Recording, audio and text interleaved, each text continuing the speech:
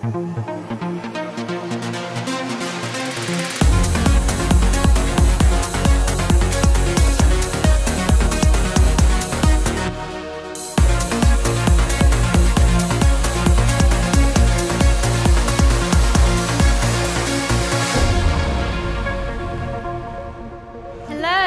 you guys for being with us. It's 4:43 exactly. We were told to be on stage, and here we are.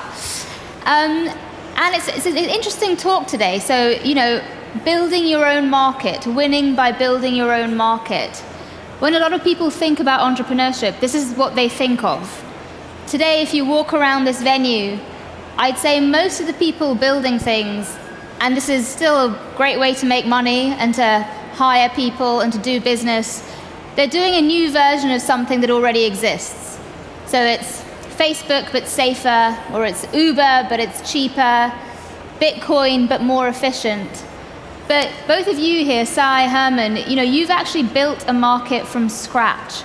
I think that is just kind of the heart of entrepreneurship and something that we should dig into in the next 30 minutes. So who do we have with us? Sai is the founder of MPL, Mobile Premier League. It's an esports and digital gaming platform. And I've lived in both India and Indonesia, so I know MPL well. I've seen you on the cricket shirts of the national team. But for anyone else who perhaps hasn't seen it in action, this is a firm with 80 million users, and it's not even on Play Store. So 80 million people have gone out of their way to find MPL and use it. $2.3 billion valuation, so clearly are creating a new market. And Herman, you are the co-founder and CEO of Improbable. And I've heard you speak before, and you'll talk a lot about the Matrix. You'll compare what you're doing to Hogwarts. When you did a column for us at The Economist, you compared what you were doing to a 15,000-year-old temple in southern Turkey. So I'm imagining you can tell us a lot about how you convince people about creating and building something new. So being on the founder stage, hopefully we'll have some real lessons from these founders. And let's start from the top. You know, Sai, go first. 2018, you start this company. How do you create demand for something new? You know, DAUs, MAUs is what everyone cares about. How do you go about generating demand? Yeah, so I think India at that time was in a very unique space. You know, internet had become really cheap just because of Jio launching like a year back, and data prices plummeted.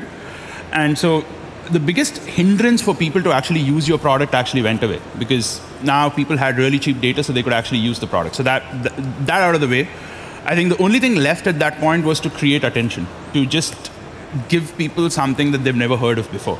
And I think in India, people always played games. In fact, India is the second largest country in the world by downloads, not DAUs. DAUs also probably, it might be the largest. So people already kind of played games, but they never really had this value prop in front of them where, you know, they could participate in these really crazy tournaments, like really large tournaments where people could enter like 1 million people tournament. And you know, you had prizes on the other side of the tournament. So that was like a cut-through value proposition. And back then in India, even YouTube was just taking off in terms of creators and creator, you know, communities and so on and so forth. So we worked with a lot of creator communities to actually just spread the word. And I think we launched in September 2018, and by December 2018, we were at about 1 million DAU. And it was really crazy. And I think in India right now, I mean, back then, if you had a cut-through value proposition and you chose a vehicle to communicate, which is not mainstream. For example, what I mean by mainstream is Facebook advertising, Google ads, even television ads is pretty mainstream. So your dollar is going to fight another one's dollar head to head. But whereas back then, working with creators on YouTube was actually not as mainstream. It's become fairly mainstream now in the last, say, 5-6 years.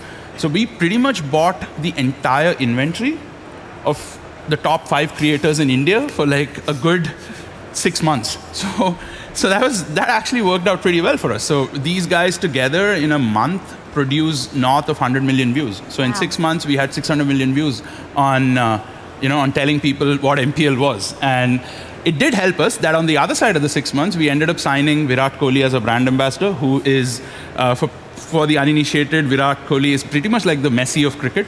Not should I say, more like the Ronaldo of cricket. And he's pretty much the biggest celebrity in India. So that pretty much carried us forward from there. Yeah. I mean, the next bit, convincing people. I mean, if you're creating a genuinely new market, you're going to have a spectrum from, I'd say, polite skeptics to genuine haters. I think, especially when you talk about the metaverse. When I was coming here, I said to someone, I said, what's the panel about? I said, the metaverse. And they said, isn't that done now? Aren't we done with that? Didn't that just happen 2 years ago? And so if someone does sort of say, okay, I call bullshit, what is the metaverse? What are you guys doing? Is this just VR on acid? What do you say? So, I mean, I think I'd start with maybe a really different example of a use case that most people won't think of with the metaverse. I can talk about this now because last year we sold our defense business, but we went from nothing to the fastest procured defense technology since World War II in Britain. We built simulations of war zones, and these were actively used in recent conflicts, which meant that now me and my co-founders are sanctioned by Russia, which was a great vote of confidence, I think. If the metaverse is done, I'm glad we're, at least Vladimir Putin still thinks it works, right?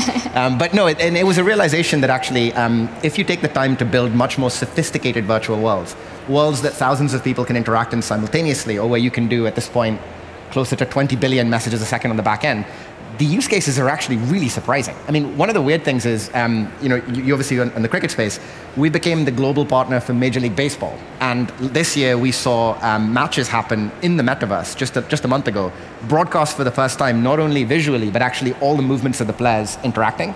And thousands of fans in one space, all singing, talking, interacting. And it was very surprising because, I mean, before the event, if I'm honest, I was like, this isn't going to work. Like, the average age of a baseball fan is 54.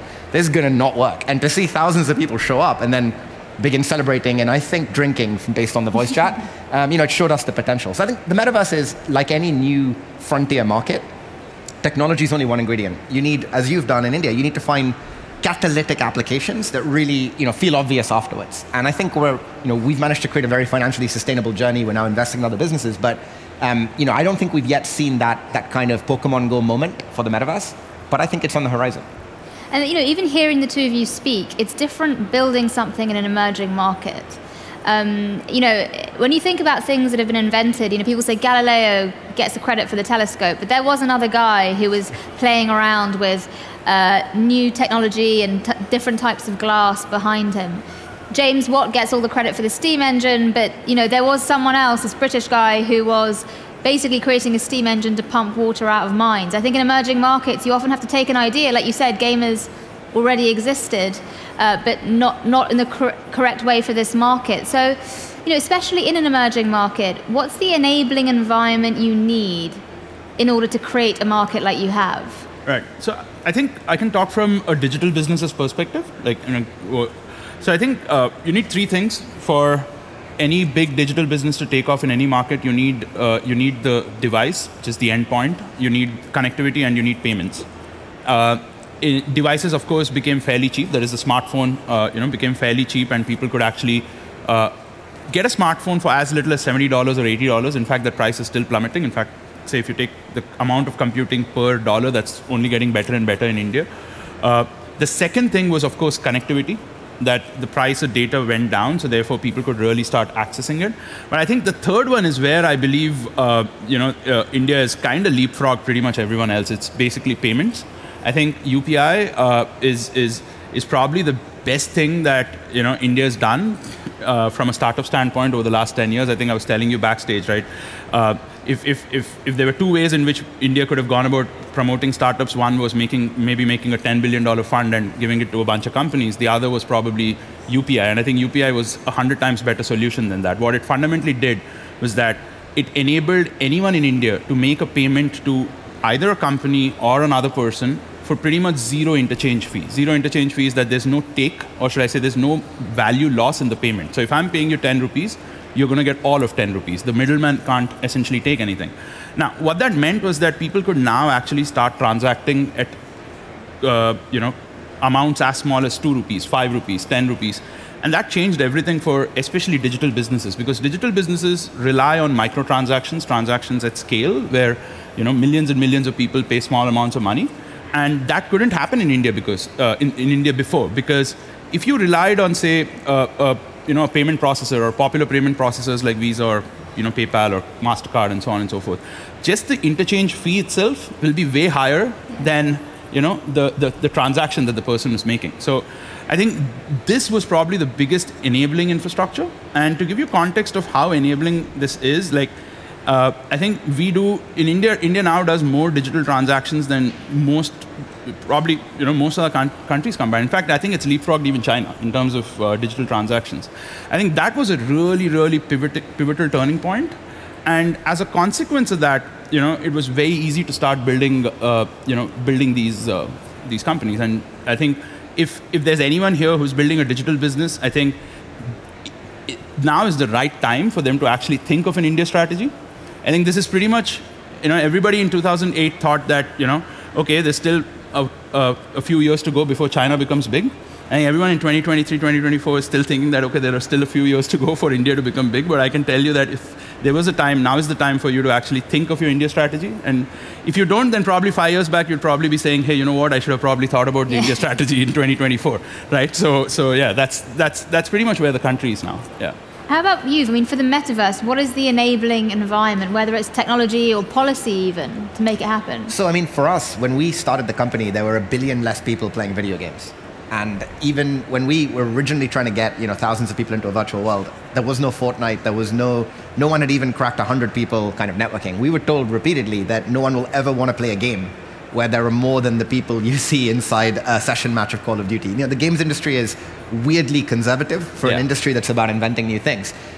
So what we needed to see is the social change and the obsession of fans with virtual spaces and a desire to buy and sell digital assets. And that really was a market that was global but growing while we grew.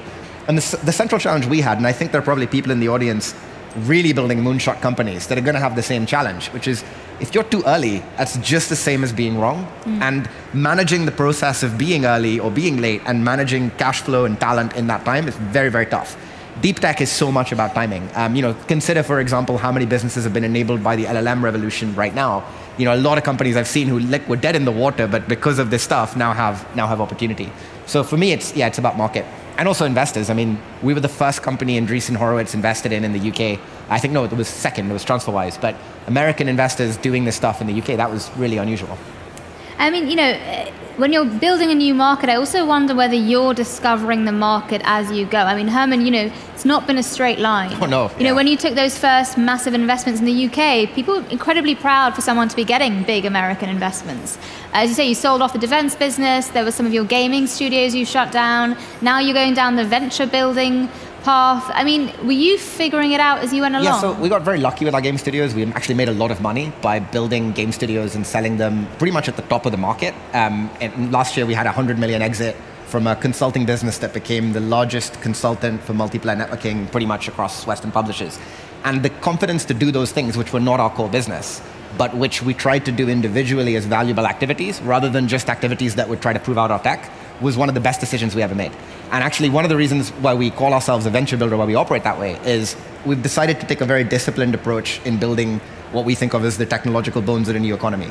Never try to mingle the deep tech teams with the application teams with services. If you do that, all three of them are crap because all three of them think that they're subsidizing the others. But if you consider your own deep tech company as having individual sub-businesses, you have a much higher likelihood of creating real value, and also creates more fear. Every team is like, oh crap, our thing has to independently have money. With the switch to our latest technology, which really blew the doors open for us in the last year, one of the hardest things to do was disrupt our own internal architecture. Spatial OS, which I came here in Slush and talked about 6-7 years ago, was superseded by M², and it meant people actually quit the company over it. There were people who'd spent years working on that technology, and that at the time an upstart team internally completely wrecked effectively their life's work. It was a huge issue. And so as a business, we realized, crap, we're going to be constantly disrupting ourselves to make this work. And so moving forward, I think what we would do is always make new businesses wherever we have new concepts. So for example, we've come up with a blockchain that was going to do about 400,000 or 500,000 transactions a second. We went to DevNet last week. It's completely firewalled from the rest of the company. It's like a totally separate thing. There's no obligation to use it. There's no mingling of ideas. Screw all of that. Separate teams doing separate things, acting like unique businesses. Much more likely to succeed, and if they fail, much easier to kill them. I mean, the hiring piece is interesting, right? Because when you're convincing people, and we will get to it convincing investors, but convincing someone to work for you when you're doing something totally new, and they're young people and their parents are telling them, go work for a big name consultancy. How did you find that recruitment played? Yeah. I actually think convincing smart people is harder than convincing investors. I think smart builders tend to be smarter than investors, I assume. So nothing against investors. And very cynical, very conservative. Yeah, so I think really smart engineers, I believe, are the hardest to convince. For the very specific point he said, tend to be very cynical. I think for me, what would really help was that my undergrad, I think I had the privilege of going to one of the best engineering schools in the country.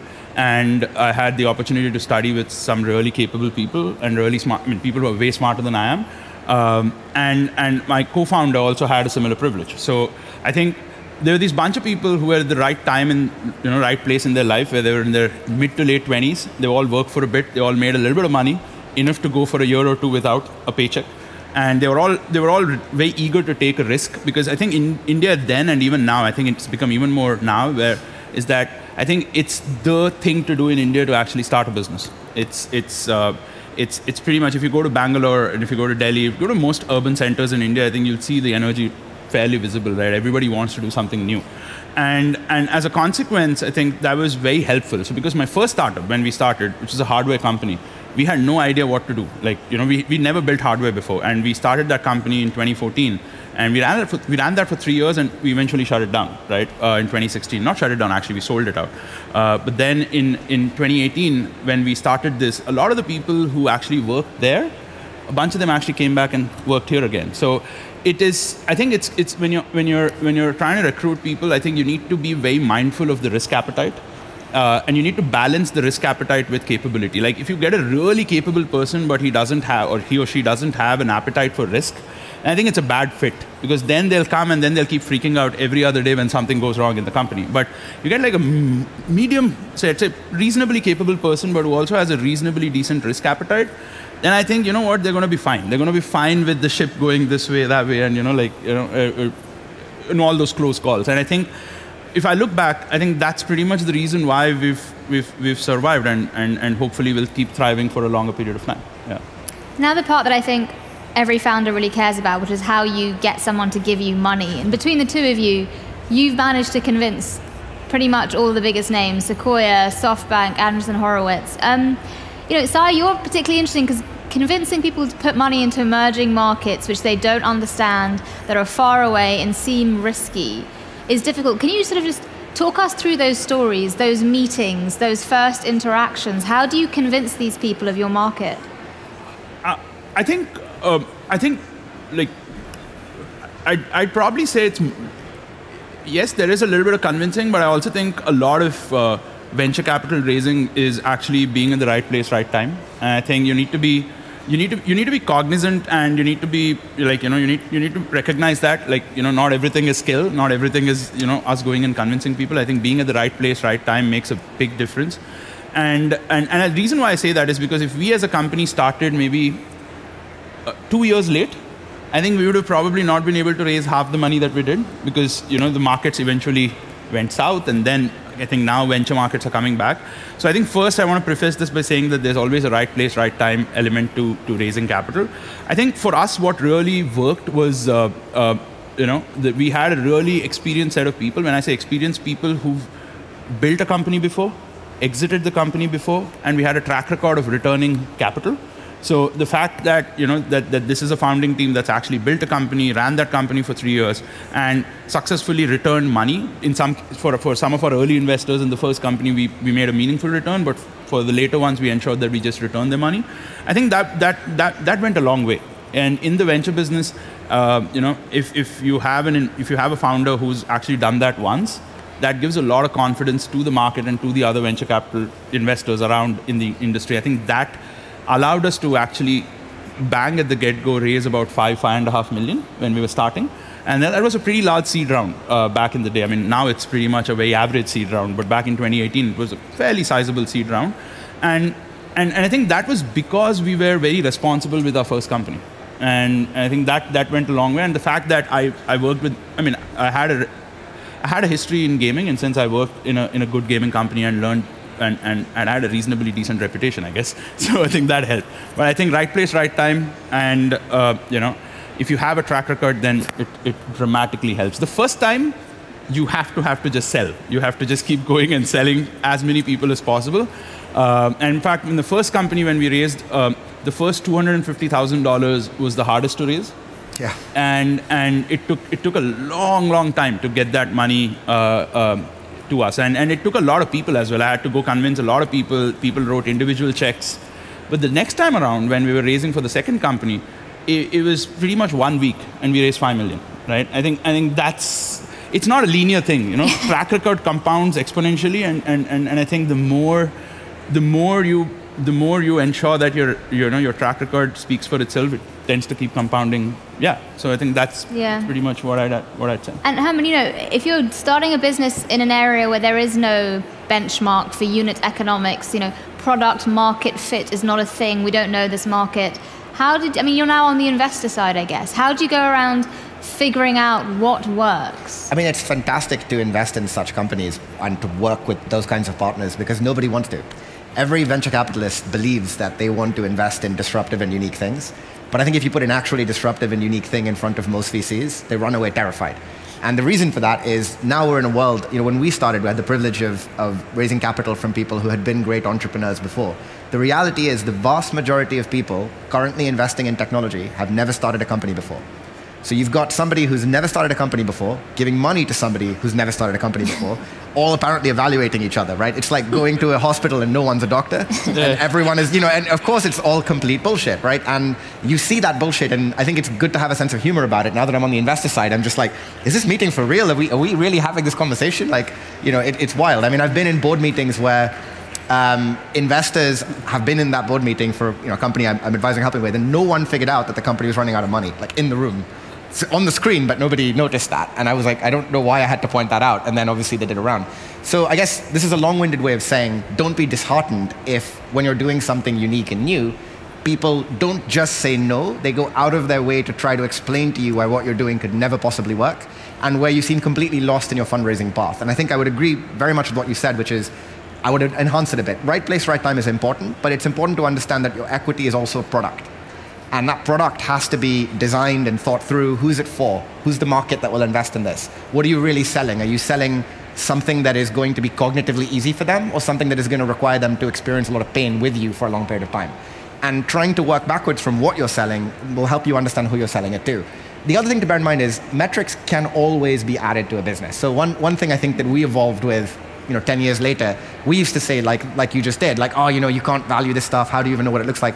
You can, though, right? You can get into understanding a business's potential unit economics, especially if you're deep tech founders. You can kind of go deep, and I think it's very important to have a plan, financial plan of some kind. The investors that don't ask you for one or don't want to see one, they're either really, really good or really, really bad. Yeah. And it's important to kind of, to prepare for that. And the last thing I'd say is team members should understand how poisonous fundraising is.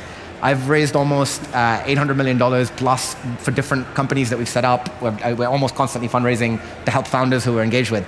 When you come out of the fundraising space, it's a bit like going on a night out. Afterwards, you're like, where am I? What am I? What's my customer? Because you spend all of your time not thinking about your customers. You spend all of your time not thinking about employees. You spend all of your time imagining that a PowerPoint presentation is a business, and it isn't. So you almost need a decompression system. And I think if you have a co-founder, it's important to understand which co-founder will either business and which co-founder is going to go out and sell to investors, and make sure that you don't make decisions in a mixed up way between the two. Yeah, super interesting. I think just one thing to add, I think when you're raising for a very ambitious business, you should also go and choose the right kind of investor. Exactly. Because there's some investors, if in India, there are select investors who would take the big swings and be very comfortable taking like a crazy, 100x to zero outcome. Some investors are more steady. So if you're going and pitching a crazy 100x outcome to a steady investor, bad idea. So you need to find the right one also. And we should give some practical advice as well. If any of this sounds familiar, come pitch me. I would very much like to hear about your business, especially if every single person has told you that it's a complete waste of time and it's deep tech in any way. I'm very interested in that.